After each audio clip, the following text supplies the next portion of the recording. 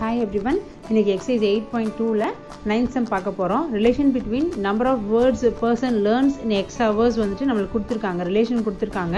நம்ம approximate words வந்து எவ்வளவு நேரத்துல லேர்ன் பண்றாங்க அப்படின்றத நம்ம கண்டுபிடிக்கணும். நமக்கு ரெண்டு டைம் கொடுத்திருக்காங்க. அந்த இன்டர்வல்ல எவ்வளவு வேர்ட்ஸ் லேர்ன் பண்றாங்க கண்டுபிடிக்கணும். ஓகே, இப்போ நமக்கு y என்ன கொடுத்திருக்காங்க? 52 into root x. நமக்கு என்ன வேணும்? dy வேணும். டிஃபரன்ஷியல் ஆஃப் y வேணும் இல்லையா? இப்போ dy என்றது y dash into dx இல்லையா? y dash என்னது 52 into root x differentiation 1/2 root x இல்லையா?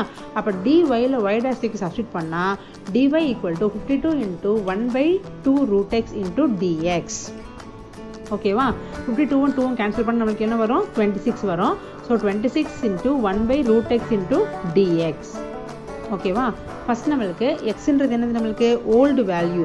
அப்போ ஃபர்ஸ்ட் கேஸ்ல ஓல்டு வேல்யூ என்னது? 1 hour. கரெக்டா?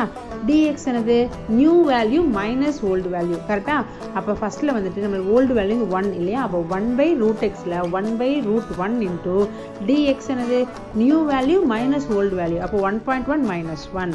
அப்போ 26 into 0.1 அதாவது நமக்கு என்ன வரும்? 2.6 வரும். ஸோ 2.6 வேர்ட்ஸ்ன்றது நம்ம அப்ராக்சிமேட் என்ன பண்ணலாம்? 3 வேர்ட்ஸ் நம்ம எடுத்துக்கலாம். ஓகே, இப்போ செகண்ட் கேஸில் பார்த்தீங்கன்னா ஓல்டு வேல்யூ என்னது? 4. கரெக்டா?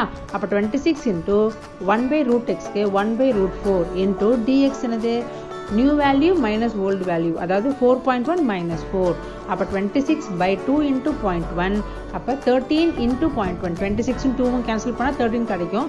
13 into 0.1 அதாவது 1.3. 1.3ன்றதை நம்ம 1 வேர்ட்னு அப்ராக்சிமேட் எடுத்துக்க முடியும். ரவுண்ட் ஆஃப் தான், சரியா? அப்போ செகண்ட் இன்டர்வல் 4லேருந்து 4.1 hour இருக்கிறப்போ நம்ம வந்து 1 வேர்ட் லேர்ன் பண்ணுறாங்க. 1லேருந்து 1.1 hour இருக்கப்போ நம்மளுக்கு அப்ராக்சிமேட்டாக 3 வேர்ட்ஸ் லேர்ன் பண்ணுறாங்க. புரியுதா? நம்ம எப்படி கண்டுபிடிச்சோன்னு புரியுதா? ஸ்டார்டிங் என்னது? dy equal to y dash into dxன்னு எடுக்கிறோம். அதுதான் ரொம்ப முக்கியம் இதில். கிளியர்? ஏதாவது டவுட் இருந்ததுன்னா கமெண்ட் பண்ணுங்க. பாய்.